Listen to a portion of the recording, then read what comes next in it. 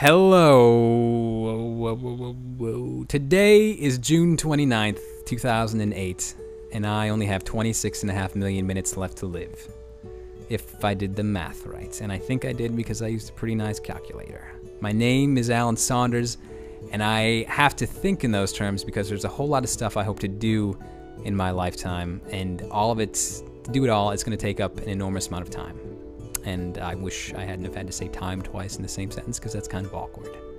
I'm a professional hobbyist, and my interests include making music, movies, cartoons, websites, and pretty much anything else you can make on a computer these days.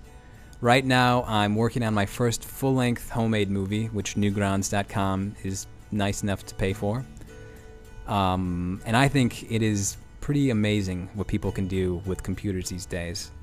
And I decided a long time ago to dedicate my life to finding out what one person could accomplish working on a personal computer, which is, something pretty much everyone has access to. So anyone could do this, and it's all about ingenuity and ideas, and I think that's pretty great because computers are like the closest thing we have to broadcasting our thoughts, and I hope to spend my life broadcasting my own personal brand of creativity.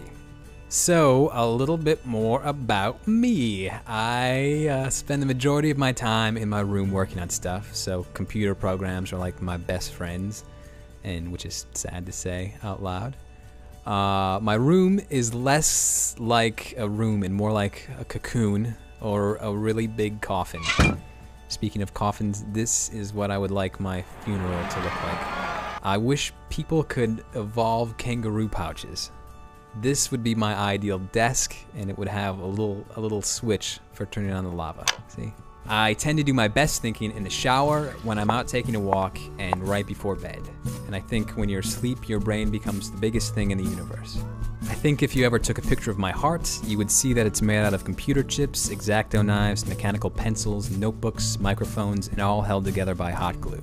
If you ever wanted to see what was inside my head and you cracked it open like a jerk, I think 2 little watermelon erasers in Viking outfits would jump out. My favorite hobby is drawing and writing in notebooks. I go through about 1 a month. And here's my favorite drawing from this month. It's called If Dracula Went Back in Time and Got Hungry. I think it'd be neat if people had trees growing out of their heads, to symbolize the quantity and quality of their thoughts. I think I'd have a nice little florist. Okay, this is the last one. And don't tell anybody, all right? But I have a deer head living on my index finger, and I feed him lettuce, and I let him rub his antlers on a number 2 pencil, and it's kind of weird. I'm sorry.